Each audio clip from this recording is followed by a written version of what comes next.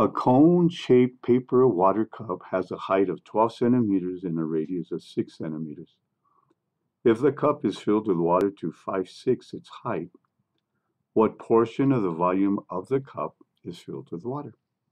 So we would like to describe this portion of the cup, the one that's filled with water. How does this volume of water compare to the cup? The cup is a cone, and this is the base. The base is a circle. So notice the larger cone, which is a cup, the smaller cone, which is the one that holds the water, and each of them has a circular base. We'll be needing that information later. Also notice that we have a larger triangle and a smaller triangle. These are going to be labeled with this information.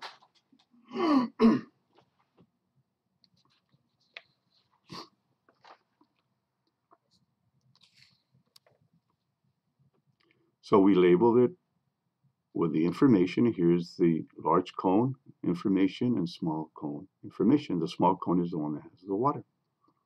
They also tell us that the height of the smaller cone is 5/6 the height of the larger cone.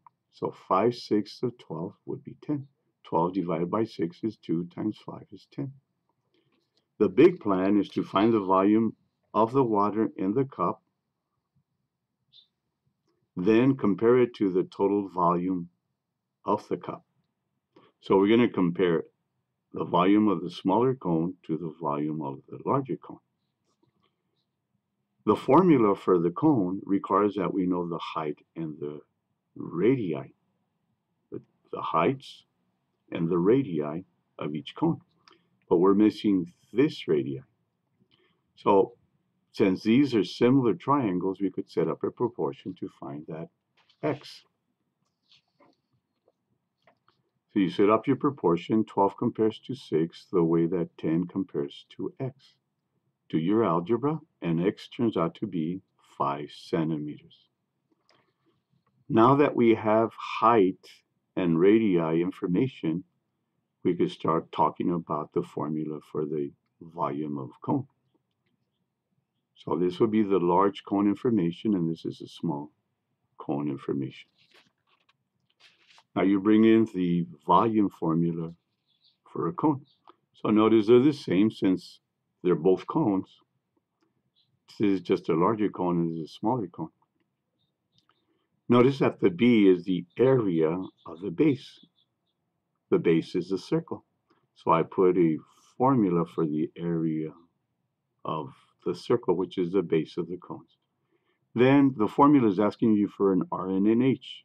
So you give it their respective R's and H's, the bigger cone and then the smaller cone. So here are the volumes. And now we would like to compare this volume to this volume. This is the volume of the cone with the water, and this is the volume of the cup. Since we're comparing this one to this one goes on the top. And then the division, and then this one goes on the bottom. So this is the numerator and the denominator. Now simplify. Notice how you could simplify quickly. This is a complex fraction, a fraction on top of a fraction. The inner multiplication is the denominator. The outer multiplication is the numerator. Simplify, you get this number. And then simplify this to lowest terms, and you get this number. So you reduce. So this is the portion of the cone that is filled with water.